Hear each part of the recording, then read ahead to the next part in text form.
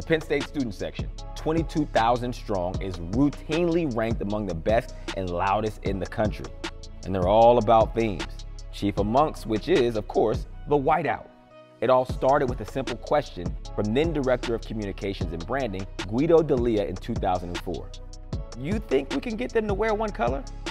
It took a huge on-campus marketing push, but they pulled it off and promptly lost to Purdue. But the atmosphere was incredible. So they ran it back the next year against Ohio State, and they upset them, which turned the White Out from a student thing into a whole stadium thing. They haven't won every White Out game since, but they have won about 60%, which is no small feat considering the opponent is almost always ranked.